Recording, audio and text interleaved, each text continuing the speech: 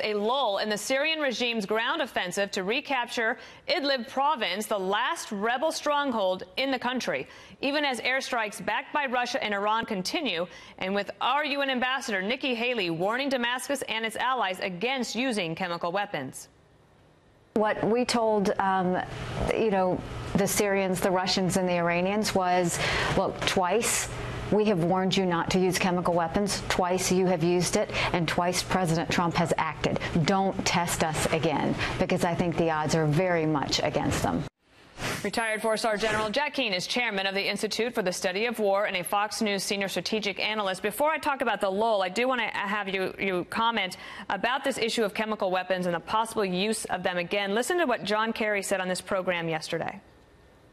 We said we got 100% of the declared weapons out, which is what the Organization for the Prevention of Chemical Weapons was able to track.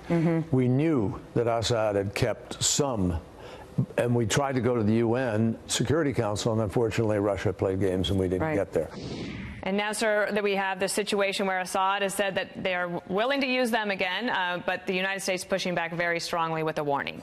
Yeah, certainly, and I hope this time, if they use them again, we conduct a considerably more comprehensive strike than what we've been doing. We should have shut down their air power entirely, which is their delivery means primarily, and also shut down their artillery. But to be frank about it, conventional bombs kill 95% of the civilians and the rebels that are on the ground. That's a good reminder, absolutely. So tell us what you know about this lull in the campaign. Something is going on. Yeah, it's pretty significant. They've actually shut the air campaign down as well. And what's taking place, as best we can assess, two things primarily. One, this is supposed to be a de-escalation zone. In other words, no fighting take place. The Turks and the Russians agreed to this. Russia's always violated this.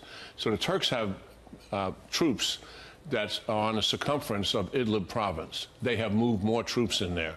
That has become a deterrent for the Russians. They're also getting prepared to move additional opposition forces into Idlib province from the northern part of Syria. Turks are going to do that. The other thing is, what the United States has been organizing with our allies is economic sanctions on Russia if they actually conduct a ground offensive, having nothing to do with chemical weapons. If they conduct this ground offensive, a humanitarian crisis, we're going to increase the sanctions. Those two things, at least for the time being, have shut down this offensive. Do you still have a concern about possible, it's a deconfliction zone for a reason. We don't want to have an accident between one of ours and one of theirs. No, we know how to do that. We've been doing that for 5, 6 years now. We can stay out of, we can deconflict. It's a de-escalation zone, which means we weren't supposed to fight there. And it's the same thing that we had arranged with the Russians in the south. Secretary Tillerson did, and that's where the last offensive took place, another Russian violation. In the meantime, Russia is planning on doing some war games of its own with China? It's pretty significant. I mean, what this really is they haven't conducted an exercise of this magnitude since the early 1980s during the height of the Cold War. And it's manifestation of something that has really taken place in terms of a strategic shift. We're in a great power competition with Russia and China. Both of them are considerably more aggressive, they're considerably more confident in what they've been in the past, and they're both rapidly expanding their military capabilities.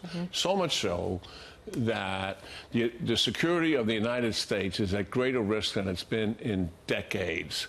And the reason for that is our military superiority, which has always been the hard power backbone of our global influence, is at a dangerous degree. And it's challenging our ability to actually defend U.S. security interests and those of our allies. It puts it in doubt. And don't take my word for it.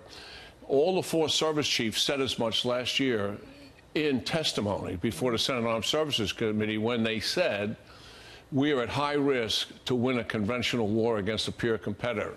And just 2 weeks ago, the new Pacific Command commander, Admiral Davidson, said there's no guarantee that we could win a war against China. So these are major issues. Absolutely. And the military buildup that we're conducting, that the Trump team is doing, is absolutely essential and it's got to continue. All right, General Jack Keane, thank you so much.